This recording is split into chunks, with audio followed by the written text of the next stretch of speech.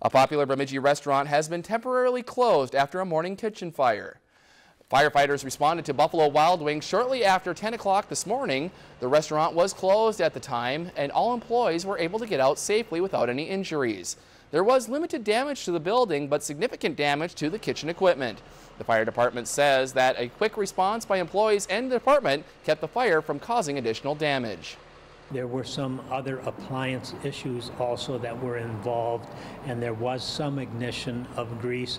But on top of the fryers themselves, some quick action by their staff covered the grease within the fryers, and so they did not ignite.